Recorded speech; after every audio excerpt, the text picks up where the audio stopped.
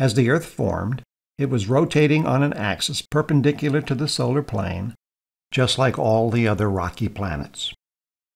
Today, it's off by 23.5 degrees. The 1970s Apollo missions to the Moon collected 400 kilograms of moon rocks. That's 900 pounds on Earth.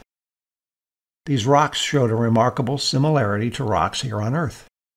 This indicates that they were made at the same place. An analysis of the oldest moon rocks showed that they are the same age as the oldest rocks found on Earth. This indicates that they formed at the same time. These, along with many other Earth-Moon system characteristics, supports the idea that the Earth-Moon combination was the result of a massive collision called a giant impact hypothesis. Here's an animation created by Fulldome that illustrates how this may have looked. It's a hypothesis instead of a theory because there are a number of variations and not enough data available to enable definitive selection of the right combination of possibilities.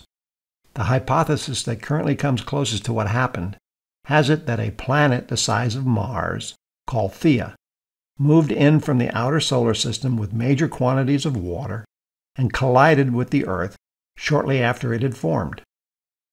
It hit at a 45-degree angle, traveling at around 4 kilometers per second. That's 2.5 miles per second.